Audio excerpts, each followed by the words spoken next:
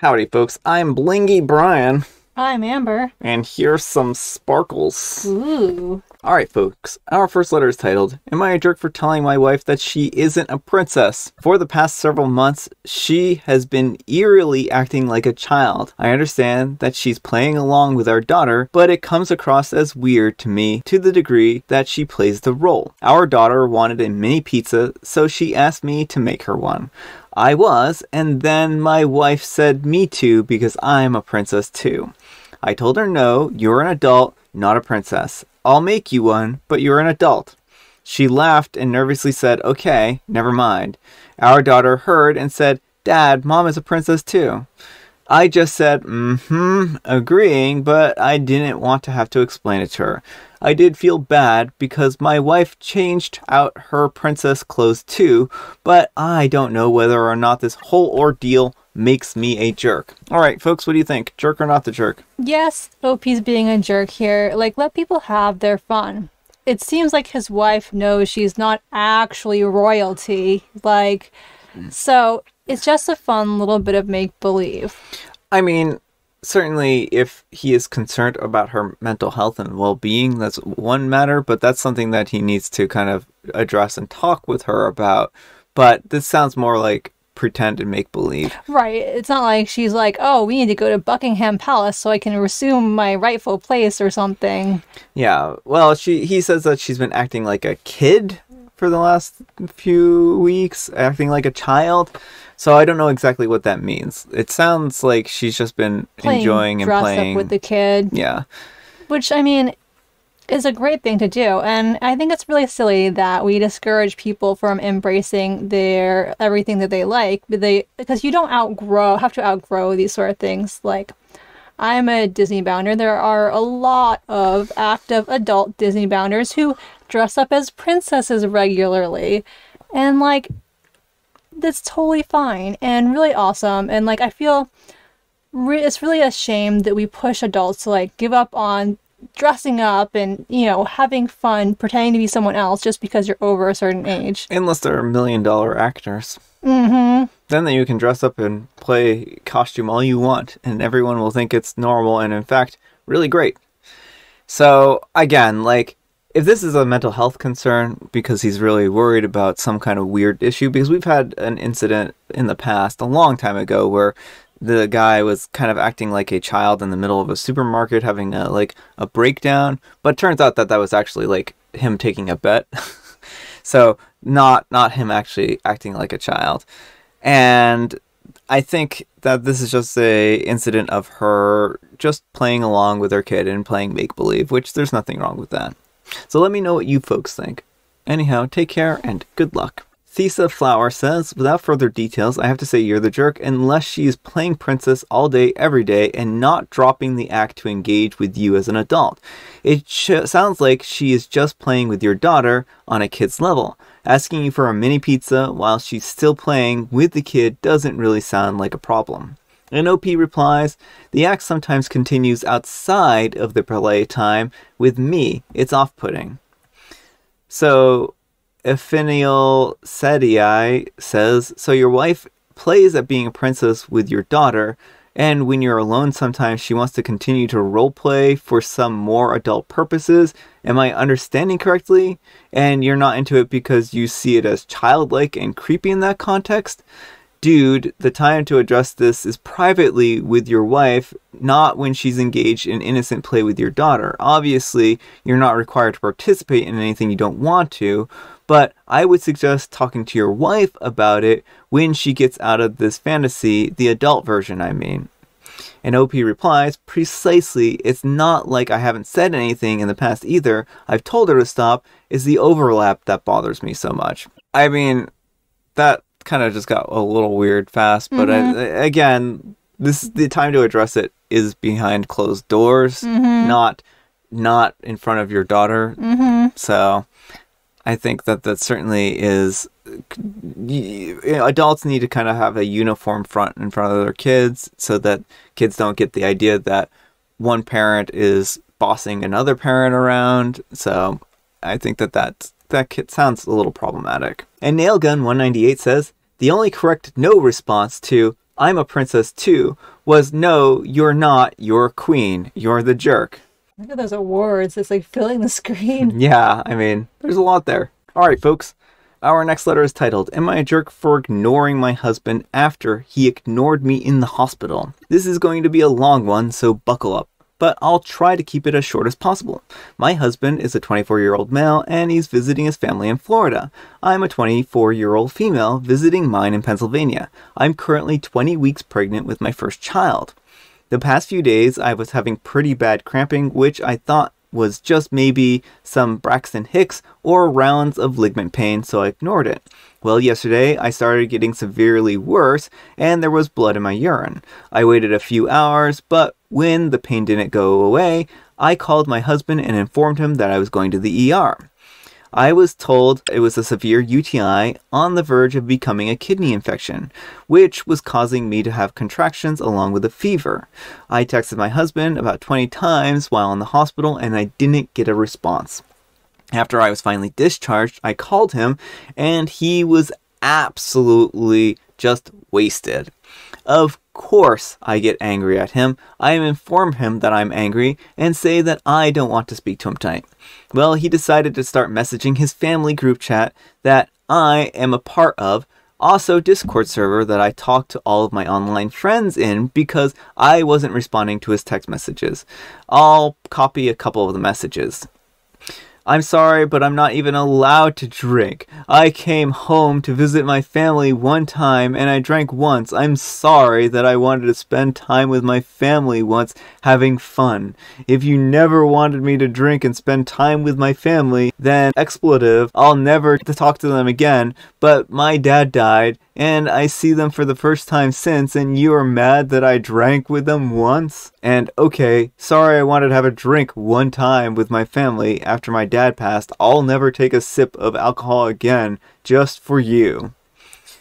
For reference, his dad passed away 7 months ago.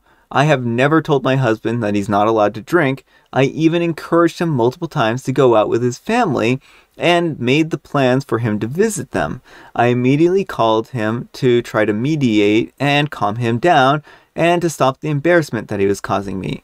But instead, his sister answers the phone. She goes on to tell me that I just need to learn to trust that her and his family told him to stay off his phone and to relax and have fun, since it was his last night there, that I need to let the past go, and that I'm being sensitive and dramatic due to being pregnant. And then he ignored me for the rest of the night. Now I just need to know, am I the jerk in this situation? Edited to add, he was not drunk before I went to the hospital. I spoke with him on the phone prior.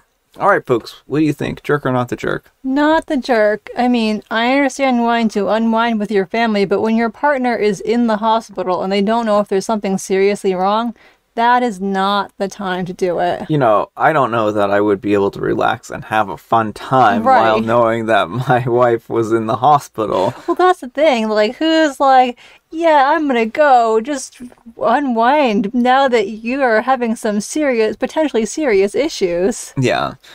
I understand that this was his last night there and that maybe he wanted to go out and have fun and with his friends and family, but life happens. He's going to be a father soon, and also being a father is going to be involved having father responsibilities. And he's not acting like a good partner in this case either. Well, no, because on top of that, you know, then he goes to blow up all these chat messages, trying to make it look like OP's the villain here. Mm-hmm. Like, what he is doing is a very bad sign of things to come. Oh yeah, it's very manipulative. I don't like it at all. I think that he's being really gross here, and it sets off major red flags for me. Same. So I think that at the very minimum, he needs to go into therapy, but I don't even know if this relationship is something that OP should pursue. Right, like it depends on, is this a one-off thing that happened, or is this a consistent pattern of behavior. I mean, even if it's a one-off, like this is a big enough thing, the manipulation to really re-examine it. Yeah, well, the And manipulation on top of sending his family after mhm. them and then painting, like, being a giant sob story, oh, woe was me type of thing, and turning around, like, her medical emergency into an inconvenience for him. Yeah, well, I guess that's the biggest issue right there is like he just seemed to have zero concern about her. He was unreachable, and so like even I know sometimes people when they get worried they drink, but it doesn't even seem like that because he's not even reachable. He's just Mm-hmm. out there celebrating, and I don't know. This gives me really bad vibes. Yeah. And sometimes people don't start showing their manipulative side until their partner is already married to them and pregnant, and Yeah. so it could be that this is new behavior. Even if it is, like, that's very worrying. Yeah, it could just be that in his mind, OP is like locked down, and Mm-hmm. so she has no other choice but to be with him. And I do know that that's kind of like, to some degree, what happens with some abusive individuals. So they, of course, don't start off abusive, but sometimes people just flip after the first kid or any number of things. So OP, I would really seriously reconsider this relationship, but let me know what you folks think. Anyhow, take care and good luck. And Intelligent Pie 5947 says, not the jerk. Wow, okay, he is invalidating your feelings on the basis of your hormones. This one always infuriates me, but since I'm a woman, it must mean that I'm PMSing, so don't worry, my anger actually means nothing. He is setting forth a narrative to get outside people on his side for a disagreement that should have been just between the two of you.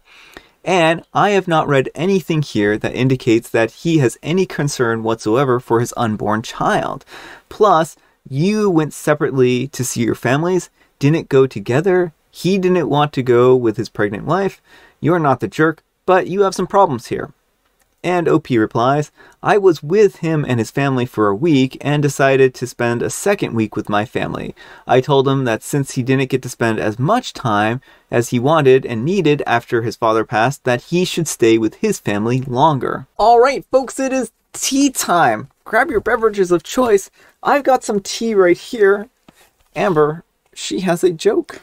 Why did they quit giving tests at the zoo? Oh, well, this is really embarrassing. When I was at the zoo, mind you, I was on the other side of the bars. You can take that how you want. And I, embarrassingly, did not pass my kangaroo test. And the reason why is they said, Brian, you're not a kangaroo. And I said, yes, I am. I've got the hopping down. I've got the pouch. I had a little hoodie on. And I had like the boxing gloves, and they're like, "No, you need to leave. You're not welcome here." And that's when they escorted me off the property, and that's why they don't have tests at the zoo anymore. Because it was full of cheetahs. Yeah, I can see that. I can see that. They were all trying to cheat. I don't know how I didn't pass my test. It's ridiculous. And Gary, he didn't look anything like a kangaroo. Nothing like a kangaroo. He kind of looked like a rabbit. A very large rabbit with very big feet. A pouch. I don't know. Something like that. Weird rabbit. Mutant giant rabbit. And I have Mega Mint tea. Alright, folks, and there may be a little bit of a special bit in here. So I'm going to read you a bit of text that I'm working on for Amber. It's a story. It's going to be a story kind of in 12 parts. It's going to be based around the horoscope, around the zodiac. So I'll just read it and let you folks see what we've been up to. So this is just a side project. It's for Amber's birthday. Mm-hmm. So Ophiuchus, the serpent bearer. It's rumored that there's a 13th sign of the zodiac, Ophiuchus, known as the snake charmer, said to fall between Scorpio and Sagittarius. It is depicted as a man bearing a serpent riding a scorpion. Make no mistake, it is an aberration, an unwelcome guest, a thief, a parasite, a poltergeist. Ephemeral in nature, its presence poisons the waters of life, turning them bitter and sallow. Constantly on the move, its embodiment lives a charmed life while those around it wither and decay. It was the last day of November. The trickling of melting snow mingled with the somber calls of the birds in the early morning air. A dense patchwork of fog wove its way between the trees and blanketed the crater-pocked road. The distant rumble of a diesel engine echoed through the calm. The engine revved lower, followed by a hissing of its hydraulic brakes. The chatter of birds died as though they had been spooked by a predator. The howl of the engine intensified as the ghostly white moving van emerged from the thinning fog and bumped and creaked its way down Main Street. A pair of onlookers stood frozen in their tracks, watching as the vehicle glided around one of the many potholes that lined the muddy, loam-covered street. Metal scraped past metal as one of the wheels tore into the cavity, rattling the vehicle and spilling chips of tar and gravel onto the surface of the road. One of the men doffed his winter jacket. The chill that had settled over the dusty little hamlet of Polaris for the last month had disappeared, giving the residents a short reprieve from the early winter. A nearby child jumped into a puddle that had accumulated from the piles of dripping snow that had lined the sidewalk. The glittering surfaces shrunk under the warm glow of the sun as it danced out from behind the errant puff that pocked the otherwise pale blue sky, one of the few traces of the clouds that had swallowed the horizon only days before. The man exchanged whispers as the van turned onto a side road. It slowed before finally coming to a rest in front of the decrepit Victorian manor, a building that looked so frail that the townsfolk had been taking bets for years as to when it would come down.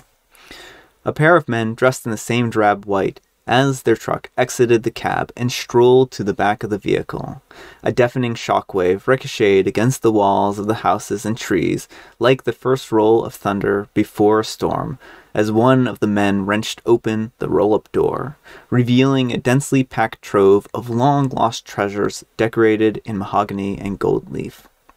The other man trudged over to the large pair of black double doors at the center of the grand manor. Jangling filled the air as he worked an oversized keyring from his belt. He grasped an ornate brass key, nearly the same size as the length of his hand, that would have been better suited on the set of a movie than fixed next to its diminutive compatriots. The remaining keys fell to the other side of the ring, huddling from the monstrous key, their cries piercing the air as the man pushed the behemoth into the lock. A groan filled the air, the gurgling of a stomach upon the first waft of a feast before the end of a long fast. The pair began to systematically unpack the contents of the vehicle. They worked like a pair of grotesque hands shoveling food into the gaping maw of some unearthly devil. The new life seemed to fill the once abandoned structure. The graying walls appeared brighter and less chipped. Areas once bowed with the passage of time now seemed straighter and taller, filled with a renewed sense of dignity. Like ants discovering a discarded treat, the townsfolk took turns patrolling the street, craning their necks, searching for some morsel that would satisfy their curiosity. At first, they were careful not to show too much interest, lest their neighbors judge them for being nosy, trickling in one at a time. The steady prying chipped and eventually broke their last remaining reservations until a diminutive crowd coagulated at the artery that branched out into Silver Way, chattering about every item moved from the van with any neighbor who would pass by. "Would you look at that?" one of the onlookers trilled as they pushed a pair of gold-rimmed spectacles up their hawkish nose. The men shuffled out of the back of the moving van, straining under the weight of the 8-legged throne. One of the men held the sprawling tail that curved over the top of the chair, while the other attempted to grasp the pair of scorpion claws carved into the armrests. Brass tacks glimmered in the sunlight, pinning the blood-red leather cushion segments against the mahogany frame as the men waddled out of the shadows. One of the members of the audience detached from the group, turning around and grasping her necklace as though it were a lifeline in a vast ocean. She hurried away, her graying bun bouncing like a pendulum, all the while praying aloud that her town be freed from the devil's grip. Murmurs followed in her wake as the crowd prattled on about the throne. The somnolent town vibrated with an energy it hadn't in years. As the hours passed, the crowd dissolved. All that remained were quiet whispers that spilled out of the residents' mouth, filling every corner with rumors about their new inhabitant. Children spoke of vampires, men of a wealthy mistress, and women of a lonely poet looking to share his good fortune. The townsfolk devoured the news of every last box, couch, and hutch until the final item was unpacked and the van had disappeared past the decaying sign that read Polaris, established 1824. The townsfolk continued the patrols for several hours, scouring the stretch of road leading to the manor for some crumb that they could carry back to their home. The frantic energy slowly evaporated, and they settled down onto their couches for the evening to watch final rounds of static-filled game shows that flashed across their phosphorus-laced screens. All that remained of the day's events were the last vestiges of the whispers which echoed through their thoughts. Long after the women put their children to bed and the men settled under the covers for the evening, a single light flicked on. A beast, awakened from a long slumber, studying the outside world through the pale yellow glow of a single eye. And so that's the start, a draft of my first prologue. So we'll see how that goes. I really like it. I'm super excited for this, so let me know what you folks think. Tell Brian it's amazing. All right, folks, that's all the time we have for today. Thanks so much for watching. Happy Tuesday, spelt with TWO. Amber, we need some moral guidance, and I'll let you have free reign today. All the moral guidance we need is that Brian Toner is a great writer, and we need to all encourage him to keep writing his story so I get this book, because I really want to read it. But I'll give you another moral too, because that's not really a moral. That's just me begging Brian to write a book. So let's see. I mean, I think a moral takeaway is that one good moral takeaway, I think, is that if your partner doesn't really seem concerned when you could be in serious, like having a serious health scare, pay attention to that. That's a sign of things to come. You know, if he's not concerned now, and I know luckily it turned out to be something that's treatable, it's a bad sign. So, you know, if anyone's in that situation, just pay attention to that. Think long and hard about that situation. If your partner doesn't have your best interests in mind and neglects you in your time of need, then maybe it's time to find a new partner. Yes, exactly. Thanks so much for watching, and we will see you all tomorrow. Bye.